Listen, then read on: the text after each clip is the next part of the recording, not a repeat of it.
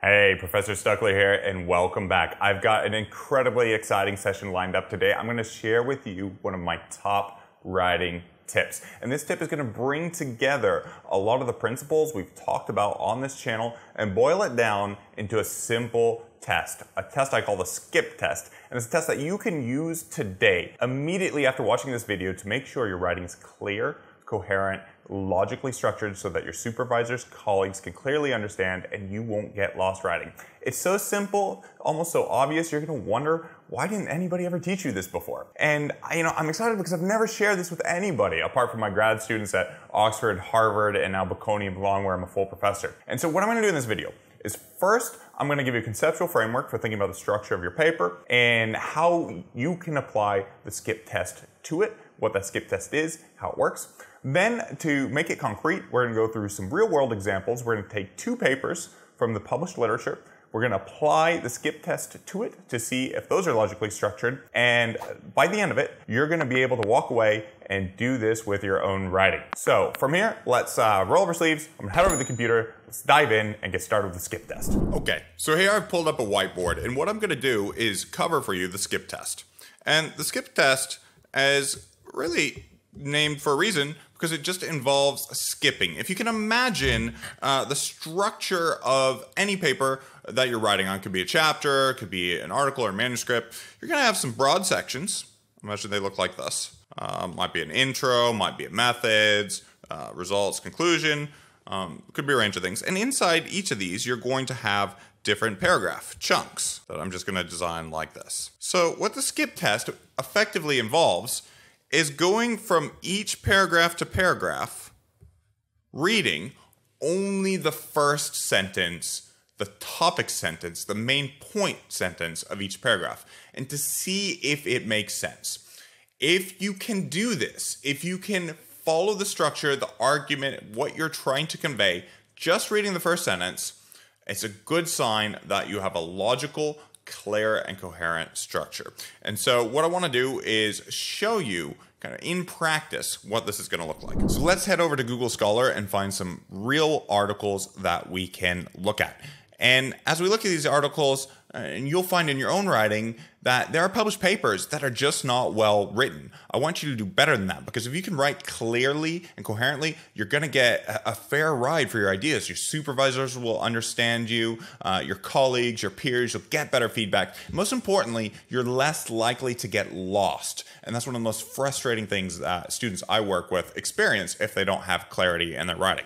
So I've been thinking about Ukraine lately, so I've found here an article on international arms trade and its impact on health. It's in the British Medical Journal, which has good in-house editors and is really a great journal to read if you want clear scientific writing. So I'm going to zoom in here and make this a little bit easier for you to see.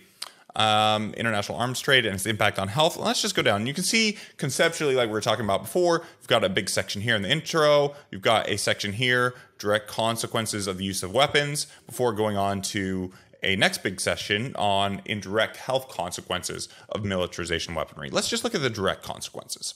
And again, we're not going to read the whole thing. We're just reading the first sentence. So here we go. The most obvious impact on health of militarization and weaponry is the use of arms to kill and maim. Okay, so that's pretty clear. Let's see if it now flows. Among the most pernicious of these weapons are landmines. So you can see there's a nice flow. You can easily see this first paragraph goes to the next. And then I can already tell this paragraph is going to be about why landmines are so bad. And then landmine production, we're going to go into a little bit more about landmines. Landmine production has changed dramatically over the past decade. And it is estimated that there are more than 100 million mines scattered and another 150 million stockpiles ready to be scattered. Okay, so we've gone and said very clearly the most obvious impact on health is the use of these arms.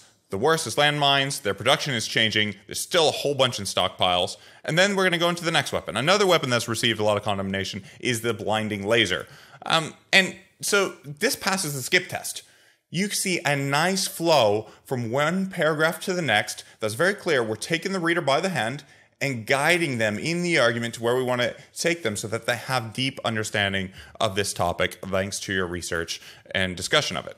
So yeah, I really like this. Let's go and let's look at another one just for completeness. And I hope you can see how you can do this look at your own paper and see if you can do this. If this will ensure that each of your paragraphs is following our peer system, making one big point, and that there's a flow from one paragraph to the next. So if you haven't seen our training on the peer system, you're not going to want to miss that. It goes in more detail, and you'll find a linked video in the description of the video here on YouTube. Okay, so I'm going to go back to Google Scholar. Let's look for another one. And there's one that I found on Ghana misperceptions. I'm directly picking up on topics that I find really enjoyable. And here we go. We can get a PDF. Now, this is in a lesser journal, Journal of Family Planning, but still good. So I'm going to zoom in so you can see it. And structured article. Let's go through and just find some sections. Okay, let's look in the first part. So, while in many low and middle income countries there has been an increase in contraceptive prevalence, in West Africa, contraceptive uptake has been remarkably slow. And then we're going to get into the setting. Here we go. Just taking a look. Yep. Ghana. So we're going to zoom in like a laser beam. Now we're going to talk about Ghana as a case study. Ghana is a low income country undergoing a significant fertility transition. And based on unprompted and prompted reports of knowledge of contraceptive methods, awareness has slipped. And then here's some reasons why. Fear of side effects, especially those perceived to impair fertility, remain the leading cause of non-use of modern contraception.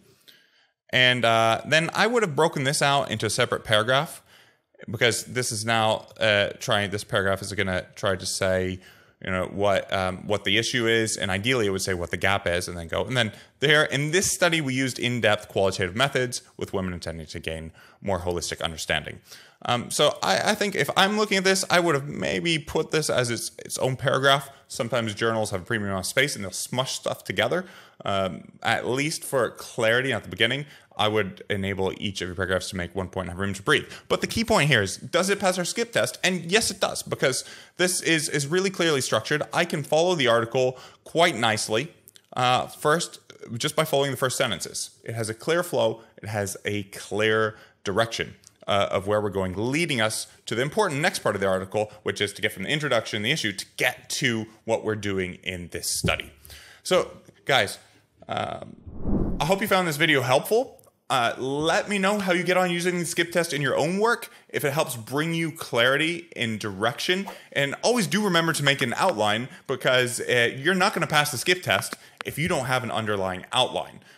So again, this brings up a lot of the writing principles together in one simple test that we've talked about on this channel. And just a gentle reminder, do join my community, Fast Track Grad, 100% free on Facebook. It gives us a chance to be in touch in direct messages. And every Friday we put on a live workshop and training that you're going to find personally helpful. All right, see you in the next video.